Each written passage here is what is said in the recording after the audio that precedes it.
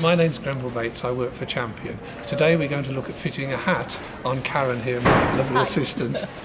So the first thing we're going to do is actually measure Karen's head to see what size she is. When you put the tape measure around someone's head, you want the back of the tape measure here to actually on the bottom part of the skull and come over the top of the ears and just above the eyebrows. And you don't pull it tight, just have it comfortable, and you can see you've got a measurement there of just fractionally over 59 centimetres. You would then take that measurement to your size chart and convert it into a hat size.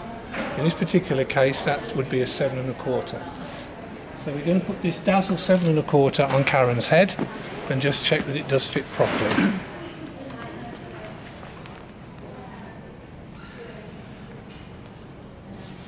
So we want it to sit just above the eyebrows, so as we're giving bottom edge protection.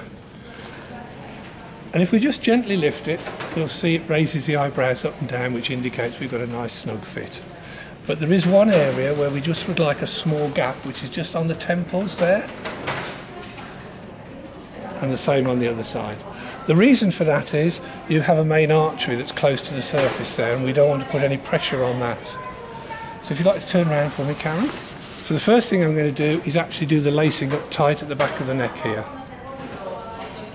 When you're just fitting for somebody to go and have a look at what the hat looks like, I would recommend you just do a bow, because obviously that's easier to undo.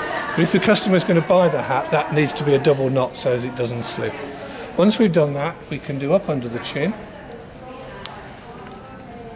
And we want that to be comfortably tight under the chin, so we'd only like sort of finger between the chin and the harness. Once we've done that, there's just one other thing to do. And point out to the customer that we've got two rubber grommets on here. One of them must go up underneath there like that. That is there purely to act as a jammer so there's no slippage through the buckle. The other one we can use as a keeper.